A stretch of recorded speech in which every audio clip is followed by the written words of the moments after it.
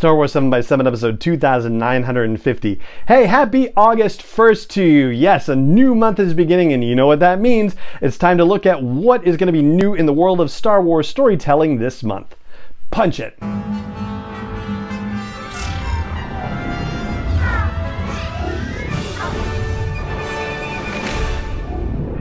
Hey Rebel Rouser, I'm Alan Voivod and this is Star Wars 7x7, your daily dose of Star Wars joy. And thank you so much for joining me for it. So as we do in these monthly episodes, these monthly previews, there are 12 categories where Star Wars storytelling may be affected that we cover.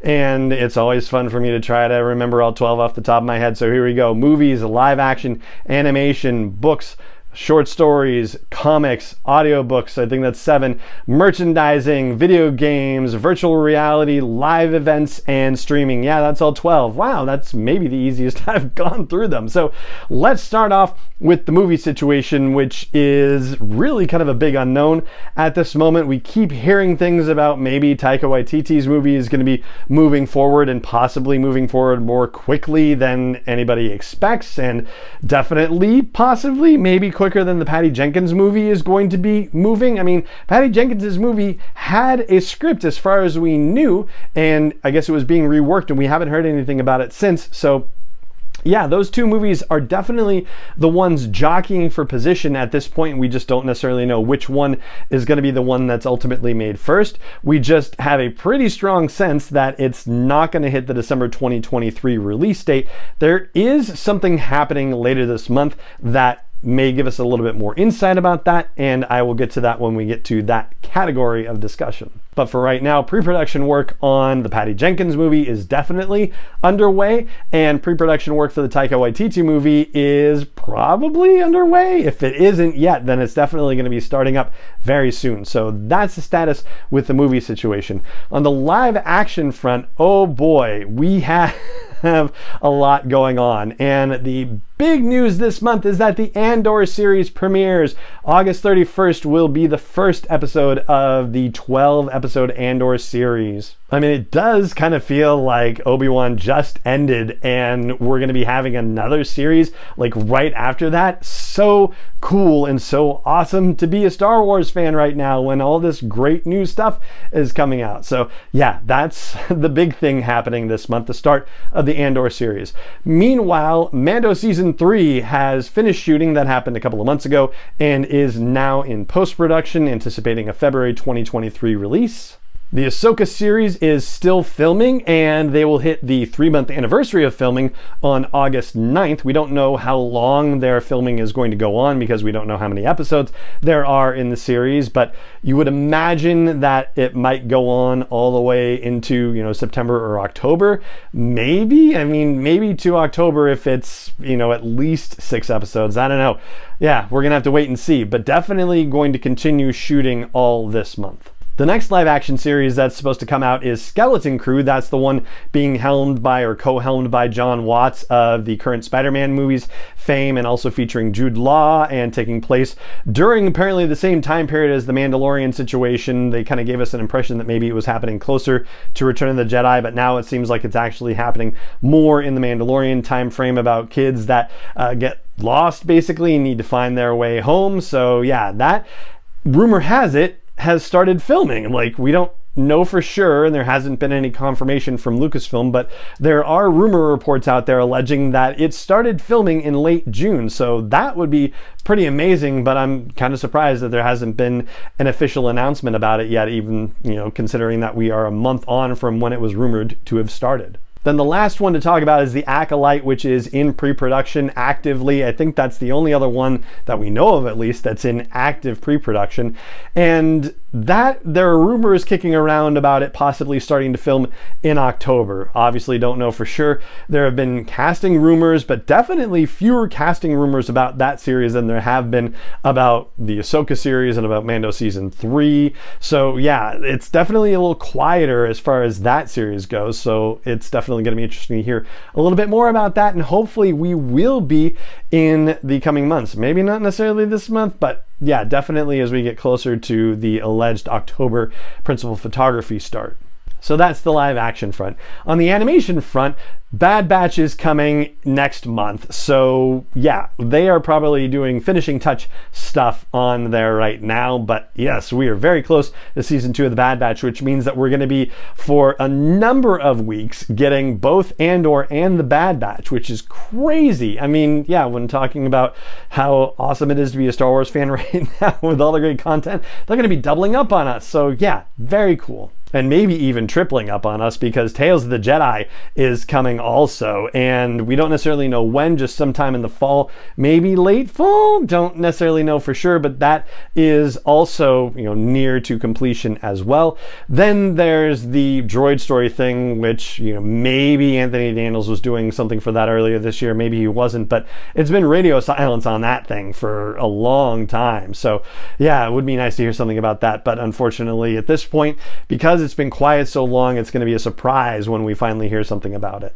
And then stuff is undoubtedly going on in the background for round 2 of Star Wars Visions, and also for the Young Jedi Adventures that ties into the High Republic. Those are coming out next year, so that's stuff in progress as well. On the books front, this is going to be a very busy month, as it turns out. Like, good beach reading time, I guess. So the headline event is The Princess and the Scoundrel. That's the novel by Beth Revis that will detail the wedding and honeymoon of Han and Leia. Very exciting. I'm reading the advanced review copy right now and very much enjoying it. It's very cool. And there's also round 4 of the Essential Legends collection debuting. So there are 3 books in this particular round. One of them is Darth Maul's Shadowhunter, one of them is Death Troopers, and then the third of the 4 initial Rogue Squadron novels is coming out, The Krytos Trap. On the nonfiction side of the house, Riley Silverman has 2 books coming out in August, which is very cool. One of them is called Star Wars: Galaxy's Edge: Treasures from Batuu, which is a combination reference book and swag book. There are a couple of artifacts, I think like a dozen or so, that are included with the book. Is very cool. And Riley also has Exploring Tatooine coming out, a reference book as well, both of those from Insight Editions. And then Insight Editions is also publishing the Padawan Cookbook by Jen Fujikawa and Liz Lee Heineke. So yeah, big month for Insight Editions too. On the audiobook front, and I'm particularly excited about this one too, The Princess and the Scoundrel, of course, is getting adapted into audiobook format, and it's co-narrated by Saskia Marleveld and Mark Thompson. Saskia does the narration for the first book in the Alphabet Squadron trilogy, and I really enjoyed that one. And of course, Mark Thompson is a narrator extraordinaire, so it's going to be very fun to see their interplay as Leia and Han delivering this story. On the short story front, we are getting a new story in Star Wars Insider Magazine issue 212. It's the 4th and final Galactic Tales series tying into the 20th anniversary of Attack of the Clones. This one is going to feature Mace Windu in a starring role, but we don't know anything about the story just yet. So still a mystery, but that will be coming down the pike. On the streaming front, the only thing that seems to be missing at this point is a Disney Gallery episode or multiple episodes around the Obi-Wan Kenobi series. They did it for The Mandalorian, they did it for the Book of Boba Fett. Seems like they would be doing it for that as well. Haven't announced it yet. Don't know if it's coming, but fingers crossed that that will be happening.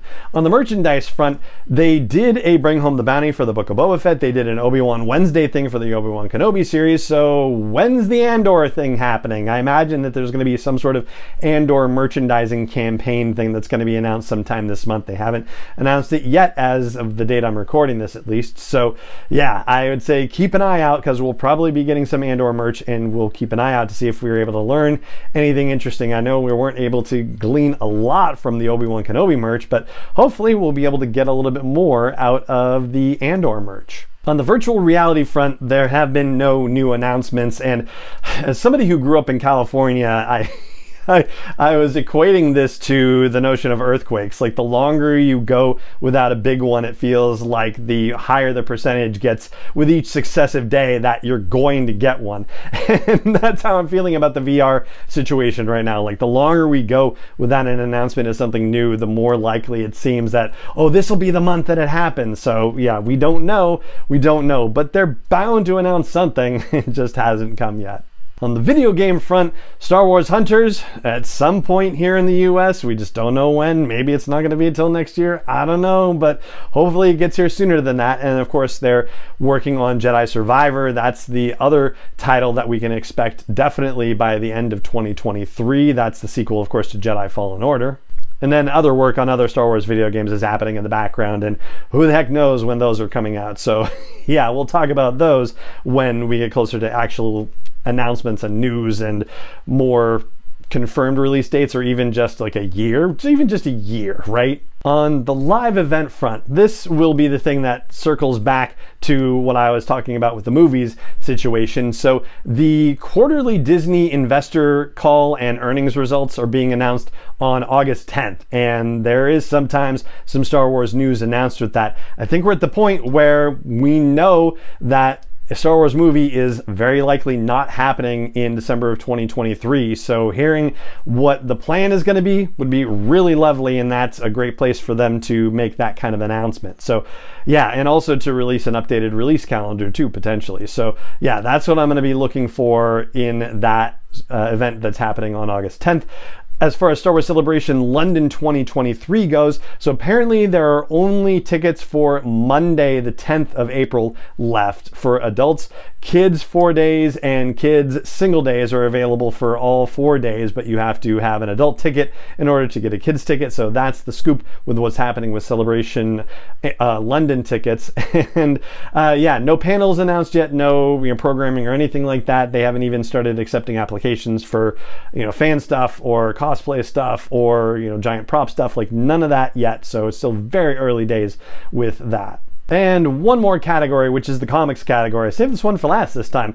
There's, as usual, a lot going on in the comics category, and also one big announcement happening in the comics category. So all the regular titles are happening. So Star Wars, Darth Vader and Bounty Hunters are releasing issue number 26, and Dr. Aphra is releasing issue 23. On the miniseries side of things, the Halcyon Legacy series is ending with issue 5. The Han Solo and Chewbacca series is ending with issue 5. The Obi-Wan miniseries releases its 4th issue, and the 2nd issue adapting season 1 of The Mandalorian is also going to come out. But the big news is that the Dark Horse comics are about to begin. One of them is a regular ongoing title that is Hyperspace Stories. This is the series that's going to replace Star Wars Adventures that had been published by IDW. The other thing that's being published is a collection of comics from Star Wars Rebels magazine and Star Wars Rebels Animation magazine. So these were original stories that I think they were first published in the UK, actually, and they are now all being collected into one volume for our general enjoyment. New stories, well, they're not new, they're started like back in 2015, so they've been around for a while, but this is the first time I think that they're going to be widely available to audiences now, and thanks to Dark Horse in collecting them all together in this one volume. So that is very cool as well. So there you go, that's all 12 categories: movies, live action, animation, books, comics, audiobooks, short stories, virtual reality, video games, streaming, merchandising, and live events. And that is going to do it for this episode of the podcast. It just remains for me to say thank you so much for joining me for it as always, and may the Force be with you wherever in the world you may be. 7x7 is not endorsed or sponsored yet by Lucasfilm Limited, Disney, or 20th Century Fox, and is intended for entertainment and information purposes only. Star Wars, the Star Wars logo, all names and pictures of Star Wars characters, vehicles, and any other Star Wars related items are registered trademarks and/or copyrights of Lucasfilm Limited, or their respective trademark and copyright holders. May the Force be with them. All original content is copyright 2021 by Star Wars 7x7. We hope you love it.